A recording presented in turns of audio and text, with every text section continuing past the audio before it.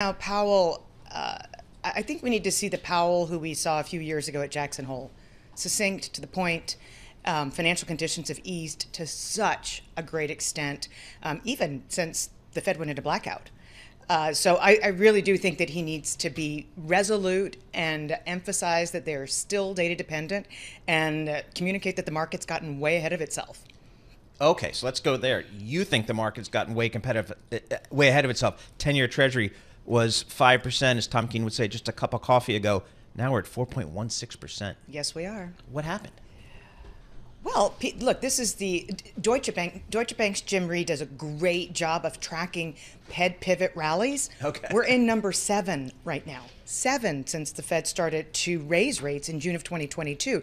So the markets are constantly pushing Powell to acquiesce, to break, but yet nothing's broken yet. When he broke in late 2018, it was because bond issuance froze solid for 41 days. He had to break because the market was saying systemic risk. There's no systemic risk with stocks near all-time highs at all. And that's why he's going to push back. And that's why he's going to say, until we get, he's going to repeat his very first interview after he got reconfirmed by the Senate. He gave to NPR, he used 2% target 14 times in a rather short interview. And he hasn't changed his tune since then. And that's what I think frustrates so many investors, is that they want for him to be somebody who he's refused to be since he was reconfirmed.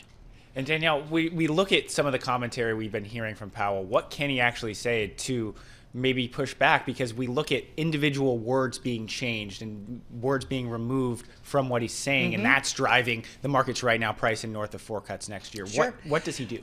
Well, I think he points to his precious supercore, which Haver Analytics has actually added to their platform. He says my supercore is still too hot, so I'm not convinced that CPI X energy, X shelter, I can't even remember the definition right now, is slowing to a sufficient degree for me to be convinced that we're going to hit 2%. If he starts to bring up some of the things that he's, by the way, conjured out of thin air. Then I think that markets will start to get the point. How about the labor market here? Boy, that was a lot stronger than a lot of people thought. And he's gonna reference Yes, that he all is. day long and on Sundays. So I know you peeled the onion back 1,000 layers. When you looked at the labor data, what did you really see? Well, what I saw was I tried to look at the labor market in 2023. And what I saw was 1.32 million jobs had been imputed by the birth-death model. 52% of job creation in 2023 is an imputation by statisticians. Imputation. It's based on births going wild when we've got bankruptcies running at the fastest pace since 2010. So square that circle. Yeah. And by the way, the BLS, since they introduced this in 2001, has been incorrect at every inflection point in the economy, and they've packed too many births in there that they've then had to revise out in prior years, and revisions are up to negative 372,000. In terms of what's been reported, government job creation's gone through the roof. All right, the private sector is not. I want to just quote from your notes. It's safe to say that no federal statistical agency has made the appearance of being so corrupted or inept in U.S. history. Who are we referring to, and what are we referring to? Well, we're referring to the Bureau of Labor Statistics. It's one or the other. My gosh, the not statistically adjusted inflation numbers yesterday were insane. They were a complete departure from what statistically adjusted was reported for the Consumer Price Index. You're like, you could drive a Mack truck through it. Choose. And we live in a big data world. There's no excuse to me. It's not, you can do more with fewer people and a great big microchip, period. Okay.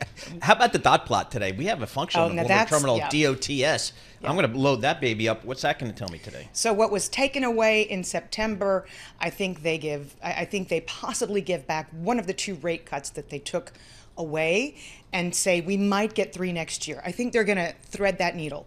So they probably won't stick with just 2 rate cuts in 2024, and that will be the focus, by the way. But we will also continue to see that the end game still ends with a Fed funds rate with a 2 handle. And I think you have to keep bearing in mind, this is Powell's legacy. He wants to jettison QE. He wants to jettison 0% zero-bound interest rate policy. He wants for them to be gone when he leaves. And I think that he's also going to potentially re-allude to the Logan plan, which is to potentially cut rates and continue quantitative tightening. What did we see this morning in the MBA weekly application data? 19.4% increase in refinancings. That means that the Fed's going to be able to start playing catch up with the mortgage-backed securities quantitative tightening it has not been able to accomplish since June of 2022. I'll piggyback off of Paul, kind of looking at your notes. When you point to the changing of the guard of the FOMC January 31st, what happens between now and then, and how does that impact fiscal policy in 2024?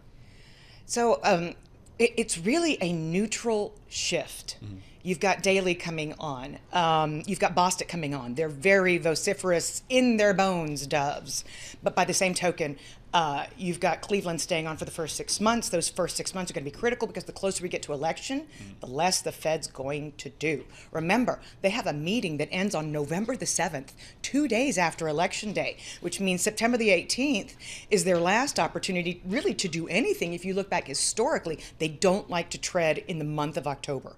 And they're actually pushing their meeting back from November by a day. So that first 6 months of 2024, that's when you're going to potentially see action or not out of the FOMC, depending on what this data do. Because looking at our data right now, we have just under 2 rate cuts priced in by June 12th. Is that ambitious? I know you're saying basically the market is fighting the Fed, but does that kind of jive with what would be realistic, all things considered? So what I don't think is that the Bureau of Labor Statistics can continue playing this game forever. They've been playing it for a long time. At some point, I think reality is going to catch up to the data and the Fed's hand will be forced. But I think that Powell would prefer that that be in May, not March.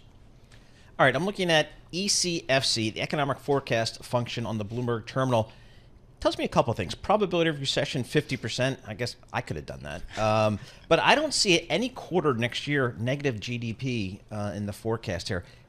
Are you feel comfortable with that, or do you think there is, in fact, a higher risk? A fellow by the name of Ben Herzon, he's now at S&P Global, but he effectively 30 years ago invented the GDP model that the entire street now goes off of. Okay. So he's at 0.7% for the fourth quarter of that's this what we got. year. That's what we got.